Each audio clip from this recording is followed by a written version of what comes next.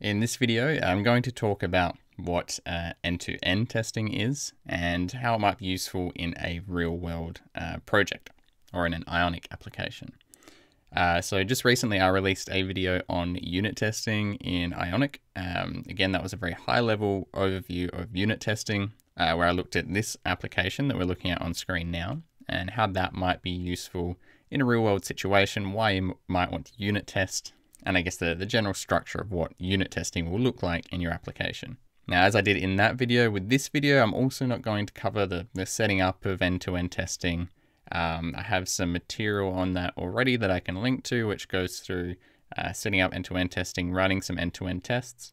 In this video, I want to just show you some end-to-end tests that I have for a particular application that I'm working on, and again, talk through about what they are in general, why they're useful, and to show you an example of what it actually looks like. So on screen now, I have my unit tests up from the last video. Now, I don't want to dive into unit testing again because I'll probably spend too long rambling on about it. But just to recap really quickly, unit tests individual chunks of code and ensures that those individual chunks of code work in isolation. And so we can create those tests, we can run them, and then a command line here is going to tell us if all of our tests are passing or not. If we break some functionality that used to work, we're going to know about it. And so unlike a unit test, which tests things, small chunks of code in isolation, an end-to-end test will test your application from end to end. So it's a more, I guess, a user-centric view of testing. It tests it like a real person. It's kind of like having a robot human test your application for you. It's going to test how pages link together, if certain things are on screen when they should be. So unlike a unit test, which is testing small chunks of the code itself, end-to-end tests test the application as a whole. Now, before I actually show you the end-to-end tests themselves, which you can see up in the top left here, I have a little end-to-end folder. I'm going to run them so you can see what happens when you do run your end-to-end testing suite. And so I have this application being served right now, and that's important for this end-to-end test to work because it is actually going to access the application running. So I'm going to cancel out of my unit tests here, and then I'm going to run npm run E2E. And again, this isn't something that's built into Ionic applications by default. You will need to set that up.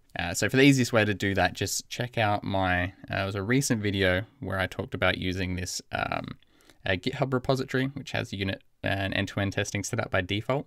So that's probably the easiest way you can get up and running. So when I run this command here, that's going to trigger my end-to-end tests. It uses something called Karma to run them through the browser. And you can see the browser pop up there and things are flashing around and changing. The application's getting reloaded, modals are popping up. So this is, right now, that's testing my application kind of like a real person would test it, but it's all automated. And so if we look at the output here, we can see which ones are passing and which ones aren't. And so this is a real application that I'm working on now. So this is currently in progress. So the general flow of how I'm creating this, as I mentioned in the last video, I'm using test-driven development. So basically what I do is I first run an end-to-end test to test some behavior that I'm trying to implement. So if we take one of these tests as an example, this passing end-to-end test says that it should display a list of notices on the page. So that's a functionality that I'm trying to create. So from that, I'd write an end-to-end test, which is then going to, of course, fail. And then in order to get that end-to-end test working, I need to start writing some code. But to write code, I need to have unit tests that cover that code. So I write a unit test for a portion of what's going to make that functionality work for that end-to-end test. Then I write that code. I repeat that process with the unit test. I write a unit test, I write some code. I write a unit test, I write some code until the point where this end-to-end test passes. And then I can move on to the next thing. And so you can see right here, I have some passing end-to-end tests. But then I've got this one that is failing here. It says after adding a new notice, it should be displayed at the top of the notices list. So this clearly isn't a unit test. It's not testing some individual chunk of code. It's testing this functionality that's going to be relying on a lot of different things. So I have to first obviously add a new notice. So I have to launch the page that's adding the notice. And then we have to navigate away from that page and we have to check that the list where the notices are displayed contains that new notice. So obviously it's a reasonably complex operation. And so if we jump into this E2E folder now, I have my various end-to-end spec files here. And so if we take a look at the notices one, you can see the various end-to-end tests I have. And what you may notice right away is it looks very similar to the unit testing setup. So it's a bit simpler because we're not creating the testing environment that we did for the unit tests. We used Angular's test bed to create a sort of isolated testing environment for our unit tests. Whereas with the end-to-end tests, it's really just accessing our application as it is. And then for each of these tests, we're kind of just triggering behavior that a user would. So if we take a look at, what was the one we were interested in? So after adding a new notice, it should be displayed at the top of the notice list. So that's this one here. So in this test, what we're saying to do, and it's also worth noting, I have a before each block here that says, well, we should run this code before each test. So every time before I start the test, I navigate to the notices page. And then we run this code. So the first thing I'm doing is getting the add notice button and clicking it. And now I have this separated out into page objects. I'm not going to get into what they are in this video too much, but basically I just have these separate files here that allow me to retrieve the various components that I need to access. Since we're sort of grabbing references to things by, say, CSS attributes, it can be a bit awkward in our tests if we then change the CSS and then our tests fail because we're not getting the add notice button correctly. So by separating that out into its own page object here, we can just call get add notice button. And then if we ever need to update that in the future, we can just change it here, and then anything that's using it will be updated as well. But again, it's not really the point of this tutorial. I just mainly want to get across the point of an end-to-end test. So we get the add notice button on the notices page and we click it. And so this is just telling the thing that's running our tests, which is a protractor. So it's telling that to click that button, and then it's telling the browser to wait for 500 milliseconds. And then we grab the title input field, which is the field we're using to, to give a title to the notice we're trying to create. And then we call the send keys function to send that some data. So this is literally like the user typing in some input now. And then we we grab the get save button.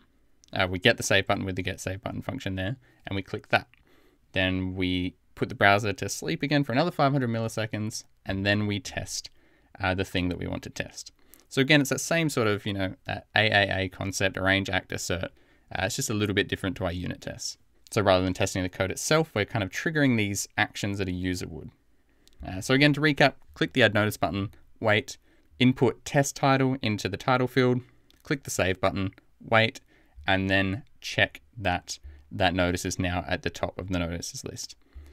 So to do that, we get the notice list items, get the first item, we get that first item's text, and then we expect it to contain test title because that's the input we used here.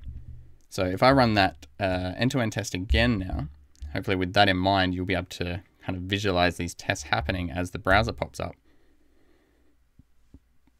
See if you can spot where it's sending the keys to the modal.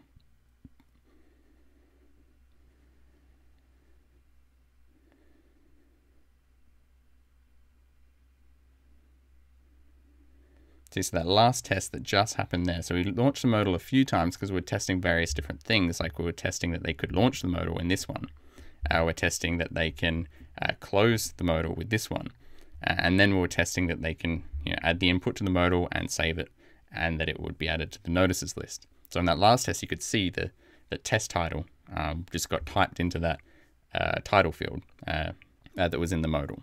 And so by writing these end-to-end tests, we can catch things that we would miss with unit tests. So especially when we're talking about how things work together as a whole. So I haven't got to debugging why this particular test isn't working yet. It's something that I need to look into now. But already throughout developing this application, an end-to-end test has picked up something that I've missed with my unit tests. So if I was just relying on the unit tests alone, there could have been some bugs left over in there that I missed, or at least went missed for a longer period of time. And again, same as the unit test, just because you have end-to-end tests doesn't mean that your program's going to work under all circumstances. This just is testing a specific set of circumstances. But if you are using a test-driven development approach where you're kind of first defining the behavior that you want, writing a test for that, and then implementing it. If you write your test that way, you're going to be covering a lot of your application. You can be reasonably confident it does what you want it to do, as opposed to writing the test, say, after the fact, where you're sort of just picking and choosing what areas of the application that you want to test. You might miss some of that critical functionality that is the core functionality of what your app should do. In a way, writing end-to-end tests with a sort of test-driven development or behavior-driven development approach, you're kind of writing your requirements into the tests and then verifying that they work. Okay, so again, this was just intended to be a very high-level overview of an end-to-end test in a real sort of environment and a real application, to see what it looks like, and again, how it might be helpful. So I hope this has helped demonstrate that. If you do want more material on unit tests and end-to-end tests, I've got plenty of articles on my website. I have a couple more videos on this sort of stuff, and as I mentioned in the last video, there's tons of material out there for testing. It's something that's been around for a long time, so just do some Google searches, read about Jasmine and Karma and Protractor, specifically in the context of Angular would be helpful, but just in general, knowing the general concepts of testing, even if it's completely unrelated to even JavaScript in general, will help you write good tests. And one final note I want to hit, which I also mentioned in the last video, is that testing is difficult. It's something that takes a long time to learn. It's something that I still have a lot more to learn about. You're not going to be able to write good tests right away. As you test more, you're going to get better at doing it. You're going to learn better ways to test things. And like just development in general, it's a skill that's learned over time and you will get better at it. But it's definitely something worth investing some time to, even though it may seem like a lot of annoying, hard work at the beginning. Okay, so I hope you enjoyed this video, and I'll see you in the next one.